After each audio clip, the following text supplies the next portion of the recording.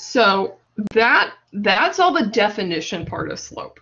Like, that's everything you need to know about what slope means. The rest of everything that I have is examples to demonstrate all of these different ways that you can use slope, because it really is a very big concept, but it's a very important concept. So just starting with objects, because this is more real life. You're measuring the steepness. How steep is something? So we've got a hill, and then we've got a storm drainage pipe. So our slope, the definition that we're going to be looking at here, it is the change in y over the change in x. So that is basically, we don't have ordered pairs. So you just have to think, well, how much am I moving in y? How much am I moving in x? You're looking for the distance, basically. So it's the distance and y over the distance in x. So for the hill, you're just literally taking your vertical, which is 300 feet, and then you're dividing it by 1,000 feet. So units are really important when you have real life stuff, so you do need to look at the units because sometimes your answers have units. In this case, our units would cancel, feet over feet, so our answer is going to have no units at all. So it would be 300 over 1,000, and this reduces to 3 over 10. So that would be our slope, 3 over 10. Now for a hill, we usually give it in terms of a grade, which is, or like if it was a road, we give it as a grade, which would be a percentage. So 3 over 10 is equal to 0.3, and that is equal to 30%. So if you were to talk about this in terms of a grade, the grade of this hill would be 30%. So it usually isn't given in a fractional form when we're talking about hills. We're looking more as a percentage, just to determine how steep this thing is. Now the example on the right, we have a storm drainage pipe. So in this case, notice it's going down as we move from left to right. So we're going to use a negative here because it's going down. And negative means you go down as you go left to right. We don't really have like an ordered pair to give us the negative, so you just have to think, am I going up or am I going down? So negative. And our distance in y is 5 feet. Our distance in x is 80 feet. So in this case, again, we're going to have no units on our answer because the feet are going to cancel out. And then I can reduce 5 over 80. Okay, and that will give me, this will be negative 1 over 16. So the slope for the storm drainage pipe is negative 1 over 16. So if you're looking at, well, which one is steeper, the hill or the drainage pipe? It's kind of hard to compare when you have fractions. So it's a lot easier to look at these in terms of decimals. So if I just converted 1 over 16 to a decimal, I just literally divide it. That'd be 0.0625. And then sometimes your pipes could also be as a grade because you're looking at the grade in the ground. And that would be 6.25%, but it's a negative because it's going downhill. But normally when we talk about grades, we don't give the negative because it's not, all you care about is the percentage. You don't really care, is it a negative or positive number, because you know whether you're going down or up. Technically, if we're told to find the slope, you include the negative. But in real life, we just ignore that. So this pipe has a 6.25% grade. So it's smaller than 30%. It's not as steep because it's a smaller number than 30. So the hill of 30% is much steeper than that storm drainage pipe of 6.25% if you're comparing the grades. Any questions?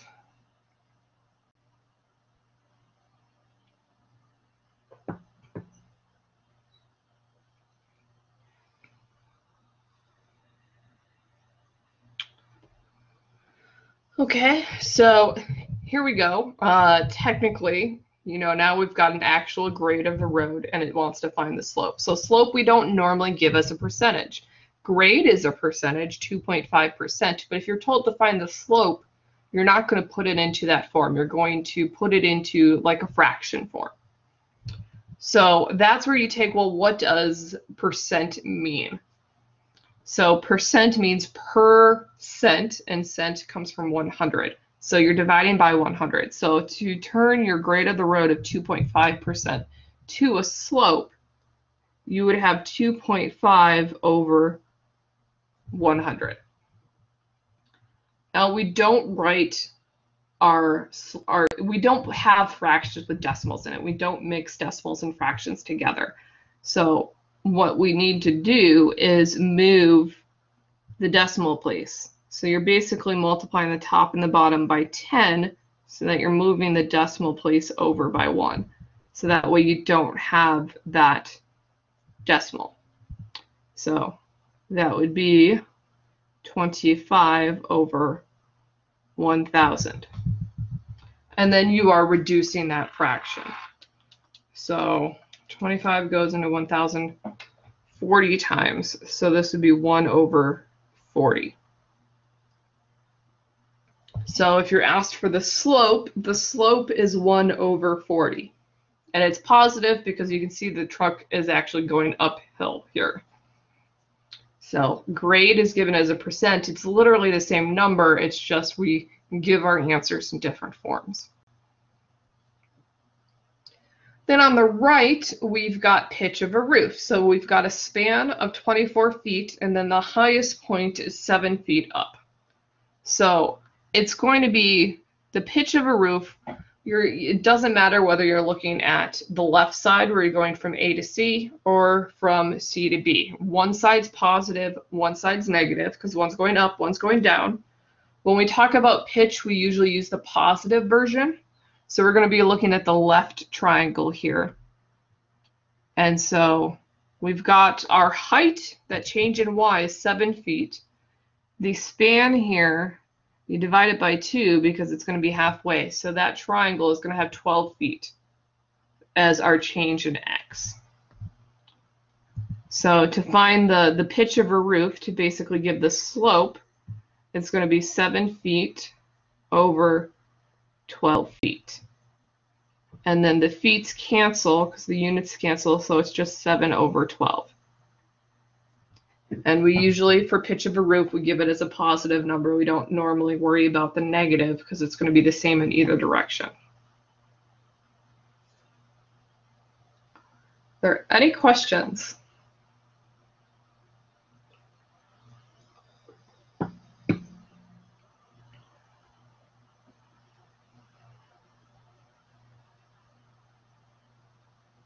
Okay. Just as a side note on pitch of a roof, many years ago, one of my communications colleagues, she was going to be like building a new, I don't know, a shed or something with that, and she wanted a specific pitch of the roof. And she knew like how wide the building was, but she didn't know how high she needed to make it to get that pitch of the roof. So we had to actually use algebra so we could figure out how high she needed it. So if you're wondering where is algebra in real life, she needed to use algebra there because she needed my help. Because she's like, I know I want the angle, because she needed to be high enough to have snow fall off. And she knew how wide the building was. She just didn't know how high she had to make her roof. So very useful skill there. So these two examples, so these are more, we're moving from the real life example. Now we're looking at actually the formula if you're looking at it as points on an XY plane. So the formula we're using here is the same formula for slope. We're still looking at the change in y over change of x, but we're looking at the version where you think of it as the difference in the y values divided by the difference in the x values. Same exact meaning, we're just interpreting it differently.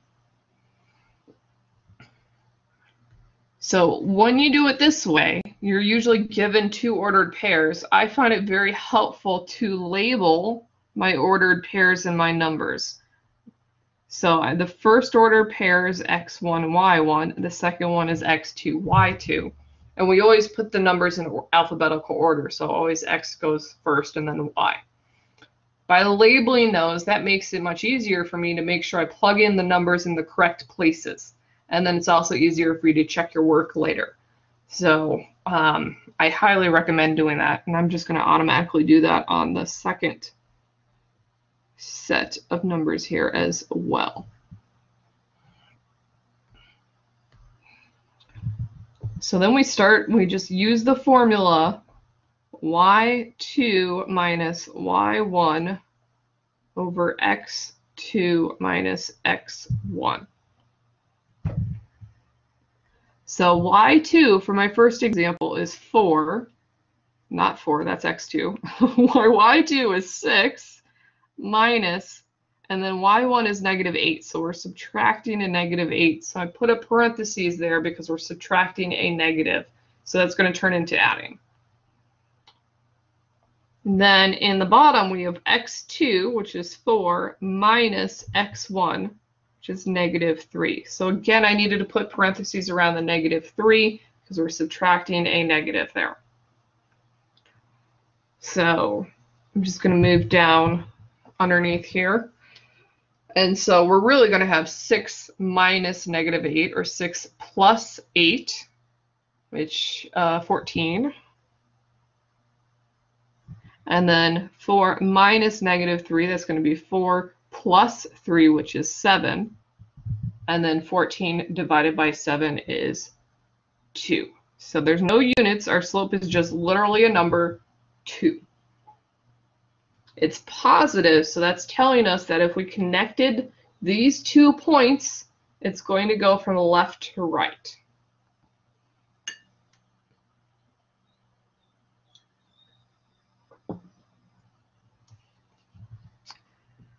Now the example on the right has fractions, which I know a lot of people hate fractions, but I did one with fractions just because I want to encourage you to not be afraid of fractions and to use technology to do fractions for you.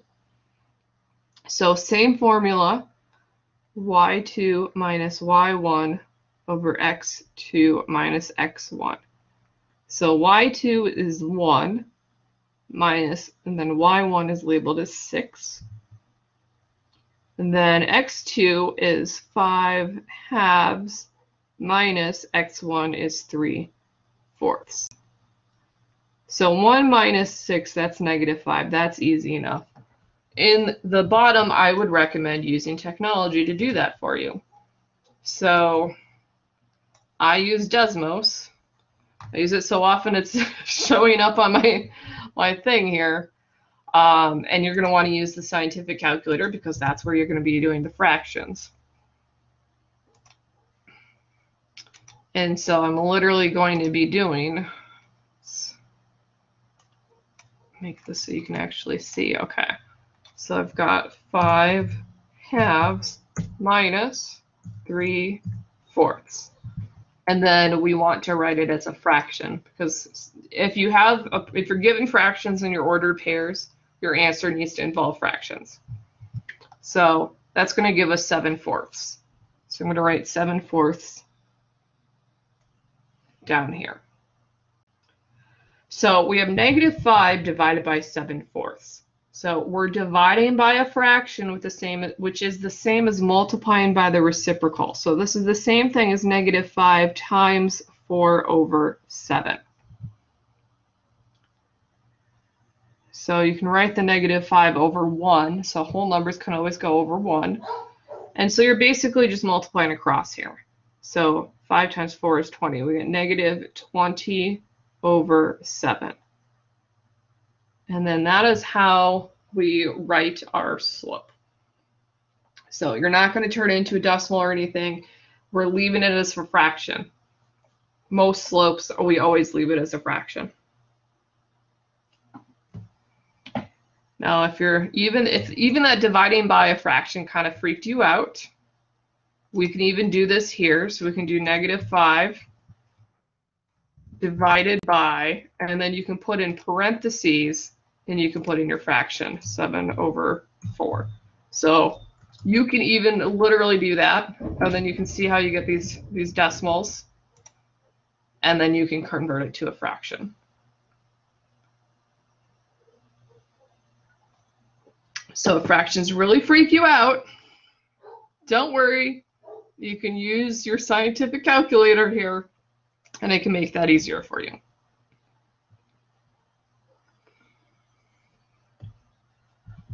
Are there any questions?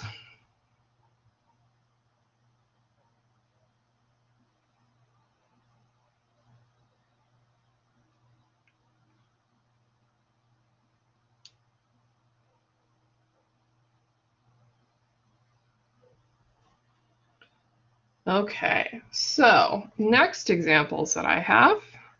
There's a lot of examples, but there's a lot of stuff that a lot of stuff about slope. So here we're given graphs. So sometimes you're asked to find the slope of lines and you're not given formulas or anything like that. You're given a graph. And so you need to figure out, well, what is the slope? So you can go from two different ways. You can basically build that triangle, especially if you have grids here, or you can determine two ordered pairs that you see on those lines, and then you can use the formula. So we'll do one of each. So the one on the left here, let's say, and I want to pick numbers that are kind of on the grid because those are easy enough to read. So if I drew my triangle here, my vertical distance of my triangle is 1 box, or it's 1 unit because it's between 2 and 3. And then my horizontal distance is 2 because I moved from 2 to 4 horizontally there. So if I use my slope formula for the change in y over change in x, then that's literally going to be 1 over 2. And that's my slope. We basically went up 1 and over 2. Now the downside of doing the triangle this way is that if it's like going down, you have to remember that your slope should be negative. So you could do the triangle thing on the right. Let's say we use this point, and you'd have to think, okay, my change in y it's big, but it's going to be negative. So you would have, because you need to have a negative answer on the example on the right because we're going down as we move from left to right. But the alternate way to do that is to read the ordered pairs. So my first point that I picked here is at 0, 3, and then the second one is at 1, negative 1. So instead of drawing like a triangle, I can use the slope formula where you're given two ordered pairs. I just have to decide which ones I want to use. I just want to pick ones that are easy to see on the graph. So on the right, we'd be using the y2 minus y1 over x2 minus x1 formula. And so it does help to label x1, y1, x2, y2, so that you know what numbers you're plugging in. So y2 is negative 1, and y1 is 3, and then x2 is 1, x1 is 0. So we get negative 1 minus 3, which is negative 4. 1 minus 0 is 1. And we get a slope of negative 4.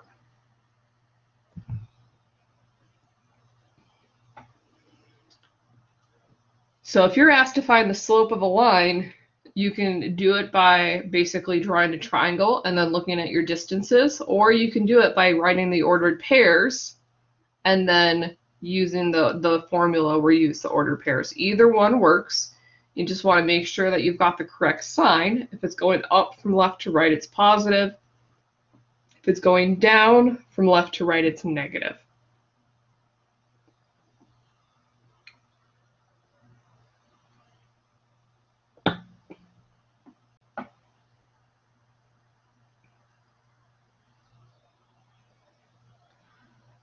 Now to throw in a couple of stinkers here, we've got the horizontal and we've got a vertical line. So these are special cases, and these you're going to want to have your notes somewhere because these are special. A horizontal line always has a slope of 0. So if you think of it, we're changing y over change in x. Our change of y is 0, so it doesn't matter what my change of x is.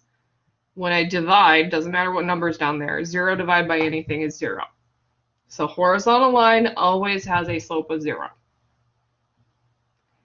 The other one is vertical. We have change in y over change in x. The x is not changing, but the vertical is changing, but it doesn't matter what that number is. Anything divided by 0 is undefined. So whether you use a formula or whether you memorize it, horizontal lines have a slope of 0, vertical lines are undefined. It's always going to be that way.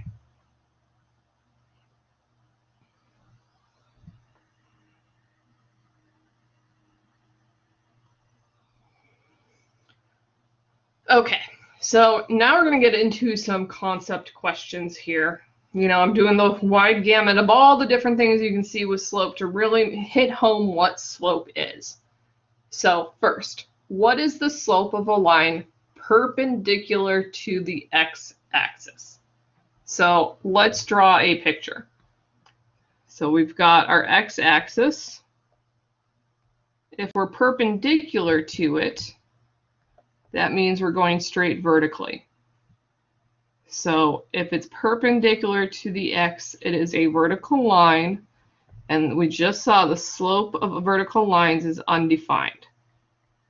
So for questions like this, you need to think about, I like to draw pictures. What are they giving me? Okay, what does it mean, perpendicular or parallel, and then what is the slope?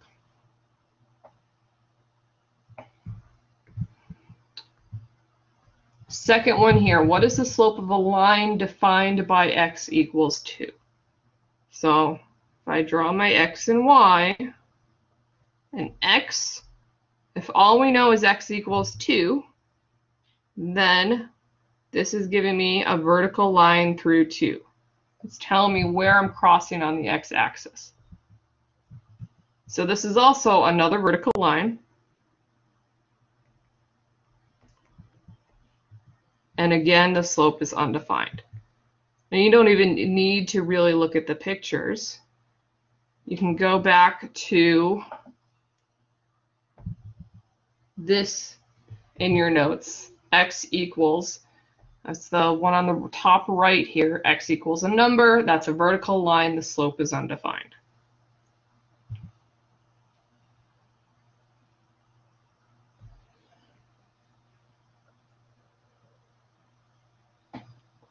Now this last one here, this is a good one. If the slope of a line is 5/8, how much horizontal change will be present for vertical change in 216 meters? So we've got our slope formula, change in y over change in x. So the slope of the line is 5/8. So I can replace m with 5/8. And we're saying how much horizontal change. So we're looking for the change in x. And it says our vertical change is 216. So we have a proportion here. We're basically looking for this, this part right here. If you want to give it a letter, instead of, we can just say, let's use H for horizontal.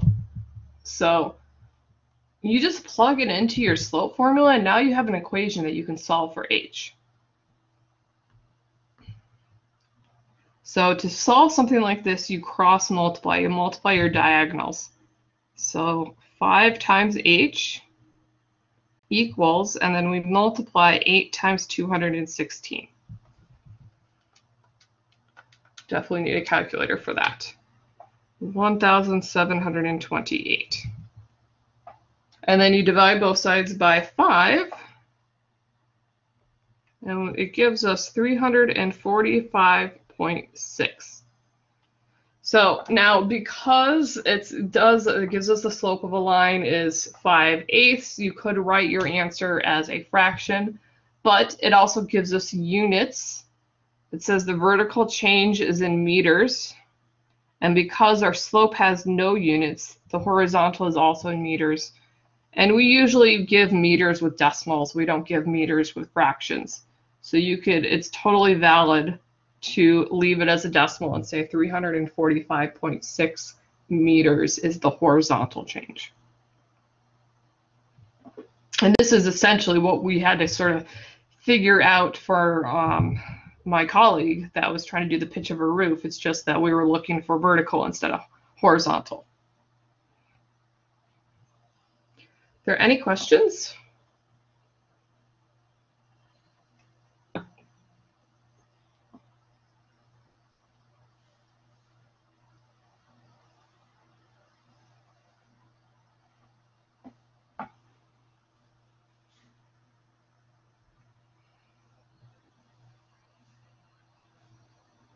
Okay, so I'm running out of time here. I'm going to skip my next slide and go to this one instead, because this one will be quick. Determine the slope of a line parallel and perpendicular to the given line. So here we're going to use our definitions of parallel lines. Your slopes are equal, so M1 is equal to M2. Perpendicular lines, M1 is equal to the opposite and the reciprocal of M2. They are negative reciprocals. So if we are given a slope of 6/7, then the parallel line also has a slope of 6/7 because it's the same slope. So if your slope is -10, then your parallel line is also -10. Let me try to spell that again.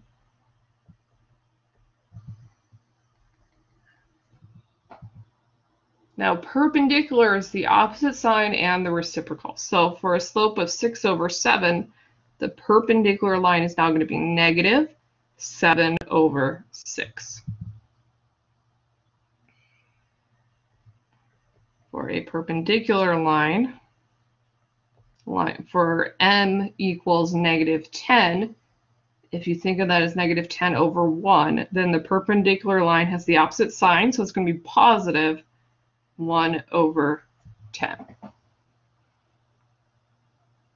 So you don't really have to do too much math. You just have to think, okay, am I doing parallel or perpendicular? And then which kind of formula you're doing. So I've got one more slide that's really important that I want to make sure I get in. And this is a real world problem here. What we have here is real data, and then we've taken a line and we've estimated basically the relationship using a line. This is called linear regression. This is actually something that's done in statistics. Excel can do this.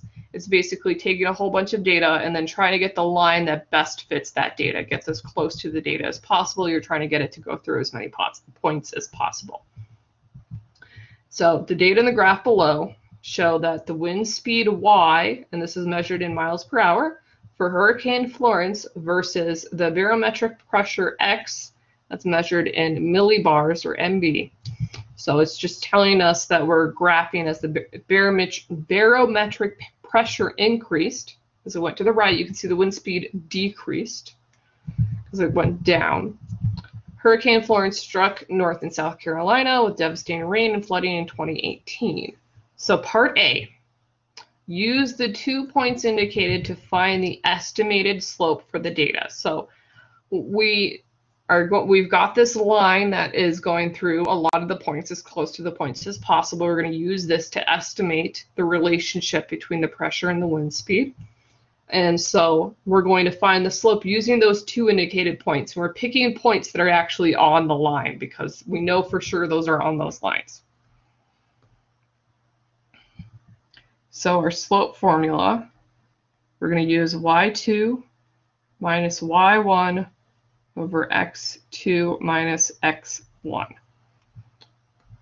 So we can label 946 as x1, 130 as y1, 994 as x2, 70 as y2.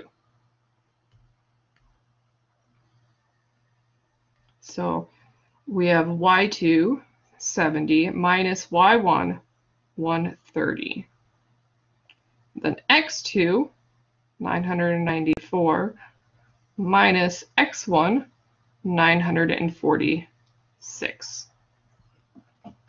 So I do my subtraction. It's giving me negative 60 over 994 minus 946, 48, which then if you were to reduce that fraction, that gives us negative 5/4. So that is our estimated slope. And we actually have units for this slope because our units here are not canceling out. Our y's, that was measured in wind speed, so that's mile per hour. And then the x, that's our barometric pressure in millibars. So that's MB. So our slope has units because it's going to be miles per hour divided by millibars. That's the units on our slope. Negative 5/4 miles per hour per millibar. Now it's kind of messy, but those are what our units are there. So part B says interpret the meaning of the slope in the context of the problem.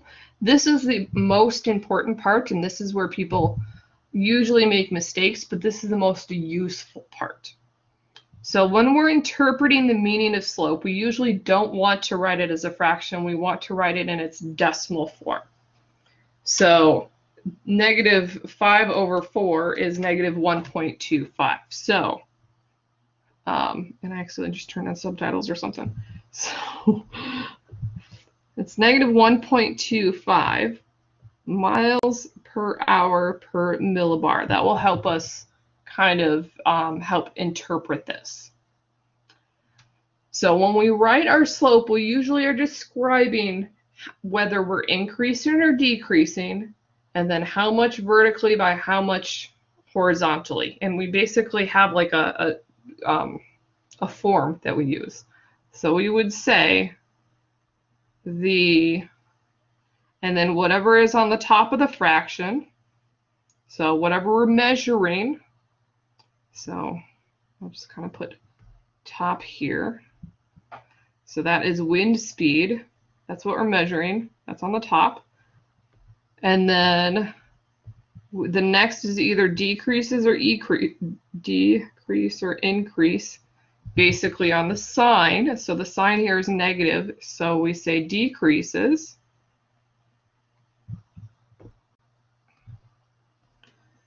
By, and then you have a number, and that's your slope, but you ignore the sign, and you include the units, 1.25, and then we use the units of the top, miles per hour, because that's wind speed.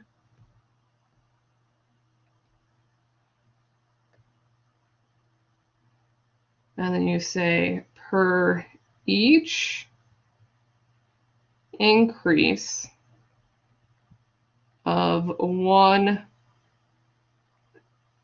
and then you have your x value. So this is the bottom. Whoops.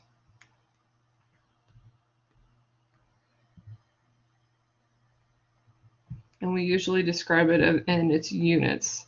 Millibar of, and then pressure. We'll just say pressure. Kind of running out of room here trying to squeeze it in. You could say barometric pressure, but we're for each increase, and it's increase here because the x is increasing as we move left to right. So the wind speed is going down as we go left to right, but the barometric pressure is increasing, going left, going up from left to right. And then we include the word on average because it's not exact. Because if you look at the data, there are some words where it might be, it's not going to be that number for every point of data that we have, but on the average, that's what it is. So that's what interpreting the meaning of context is.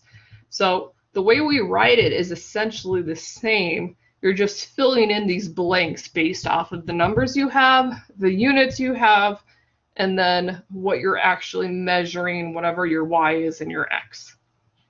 So to interpret the meaning, this is telling us that the wind speed decreases by 1.25 miles per hour for, maybe instead of per, I could write for each. For each increase of 1 millibar of pressure on average.